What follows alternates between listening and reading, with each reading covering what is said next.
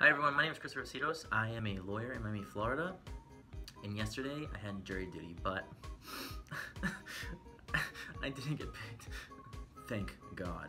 So, this is why I say thank God, because even though, jury duty is a civic duty, you're serving your country by doing it, the thing that's terrible about jury duty is if you work at a business with less than 10 people, you are not paid to be at jury duty.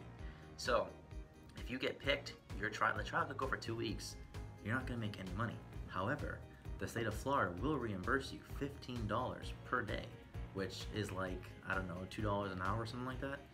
So, if you work at a company that has more than 10 employees, you have to be paid. But here's the catch. You have to let your employer know at least 5 days before your jury duty that you will be out on jury duty. If you do that, they will pay you. If not, they do not have to pay you, and your only option is to get the $15 per day from the state of Florida.